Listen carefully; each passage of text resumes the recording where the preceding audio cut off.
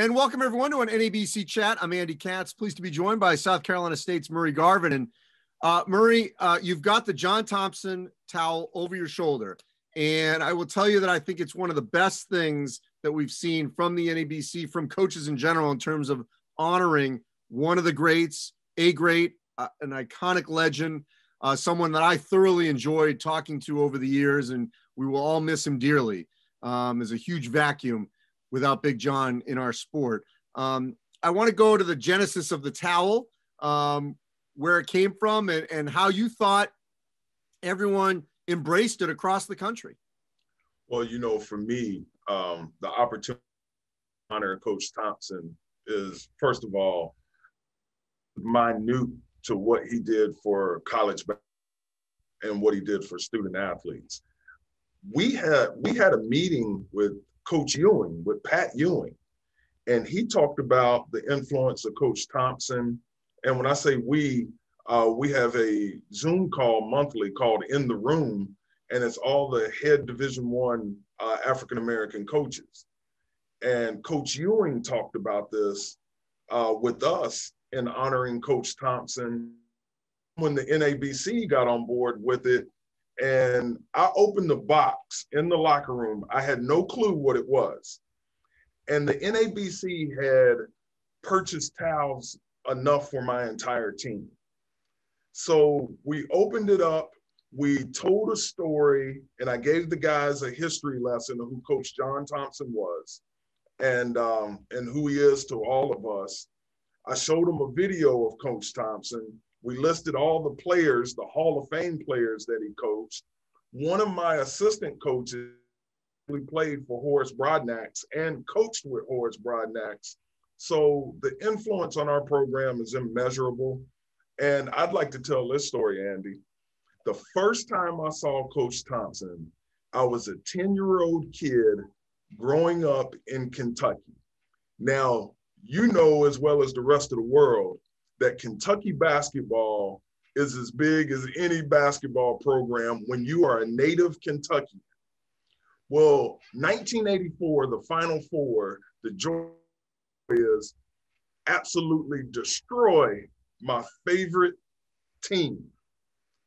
And there's Coach Thompson, an African-American male, leading an all-Black Georgetown University basketball program. And that was the first time I ever saw Coach Thompson. And I never forgot it. Never forgot that moment. It's so hard to put into words, but when you think of him, what is his legacy to you? Just dignity. He stood for so much. I remember watching Big East battles, and, you know, he just stood up for his players, and he stood up for what is right. And he wasn't afraid to speak truth to power, you know, and I always admired that. When I heard the stories about what he did for Allen Iverson, what he did in the local DC area, about really telling the locals to leave his guys alone. And he took a stand, and he met with these people, and he told them were off limits. I mean, I've always respected that. And the admiration that his former players had for him is something that I strive for as a coach every year. And that was because they knew how much he cared. It didn't matter how tough he was, because they knew that he cared and he loved them. So they were willing to go fight for him night in and night out. And I always respected that.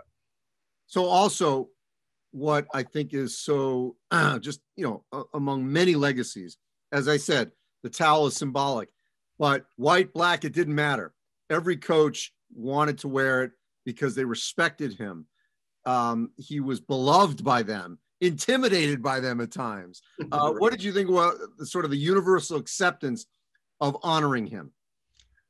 I thought that was pretty cool. You know, just what this year has brought in college basketball, I believe is such a sense of unity that maybe wasn't there prior to this year. This year has made our industry, I believe, more cohesive because we're all with the same problems right now. And I just truly believe when I turned on the TV, my game was canceled that weekend. I had it planned out. I had it in my bag to travel, and we were going to wear it as a coaching staff. I thought it was going to be really, really cool. It wasn't just going to be myself. My entire team was going to have their towel for that game. And we took a picture I put on social media that all of our guys were holding their towel. And just to be able to talk about this, man, to this generation of college basketball players, you know, sometimes adversity pushes you to a great moment. And the death of Coach allowed all of us to educate this generation of basketball players about the monumental person and the influence that he had on the game of basketball. So you mentioned the group in the room.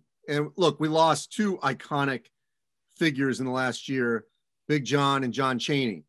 And when I think about those two and Nolan Richardson, who thankfully is still with us, you know, they were, and I think about the iconic civil rights leader who just passed away, Congressman John Lewis, talking about good trouble. And they didn't mind getting in good trouble and speaking their mind. And so the opportunities that still need to come for Black head coaches, Black assistant coaches, to get opportunities, to not be a token interview, to get the search committees, to really diversify the hiring pool. All these things still have to happen. But among your group, how ready is everyone to sort of pick up that baton when needed to speak your mind and to create that good trouble? I believe the industry is more ready than ever, especially for African-American coaches right now. You know, you have the leadership of Leonard Hamilton. You have, you know, what Lavelle Moulton is doing at North Carolina Central is admirable. Even the light that he's shining on the plight of HBC. We can go on and on. Shaka, Mike Boynton at Oklahoma State, you know, Dennis Gates at Cleveland State, back-to-back Coach of the Year, you know, in his conference. The list goes on and on. Sean Woods at Southern University, you know, I could go on, and I can't mention everybody because right now it's just popping in my head, but I believe we are all ready to step up to the challenge. And this is something I think, Andy, that is not reported enough. We've been doing it. Mm-hmm. It's just we hadn't had a coach here lately that has had major success on the national level. You know, Coach Hamilton was ready. I firmly believe that Coach Hamilton was ready to win that national championship last season. We just need someone to get back to the big stage and to shine a light on the success that African-American head coaches have had. I think last year, we might have had maybe 8 guys that were their conference coach of the year. And we'll just continue to do what we can and, you know, just kick down the doors for opportunities for African-American males to get into the coaching business. And then I also commend the start of the McClendon Academy, you know, that's going to open the doors for minority coaches. So there's been a great effort. We just got to continue to pursue it. We just got to continue to, you know, like Martin Luther King said, the content of your character, not the color of your skin. And once we get to that motto of together we win, I truly believe that, not just in basketball, but also in society. And I just look forward to the day that your opportunities come based on the content of your work and the character that you present as a coach. And I will just leave you with this. You didn't mention his name, but he may be the National Coach of the Year. And talking about getting a great opportunity, embracing it and running with it and excelling in it. And that's Juwan Howard at Michigan. Absolutely. Yes. Again, there's so many guys that are doing so well right now. That Coach Howard has done up there at Michigan. It's been fantastic. And what a story he has, from the Fab Five to probably Coach of the Year. Now, when he was a member of the Fab Five, I bet nobody ever thought that he would be the National Coach of the Year. You know, there was a lot of people that didn't like the Fab Five. Right. You know, but kudos to what he's done up there. I believe he's done an outstanding job. I had the opportunity to closed meeting with Jawan, and he's an even better person. And he made this statement, and I'll never forget it. He said, guys, I'm going to do a better job of getting to know other college coaches. You know, coming from the professional ranks, he hadn't interacted with a great deal of college coaches. And he told us that he was going to make a better effort of staying in contact and getting to know more of us, and talked about that he had for college coaches. So, you know, I'm really happy for his success up there in Michigan. Well, Murray, you're doing great things down at South Carolina State. I wish you nothing but the best. Stay healthy, and hopefully you can finish this season on a high note. Thank you, Andy. I appreciate the opportunity to share with you.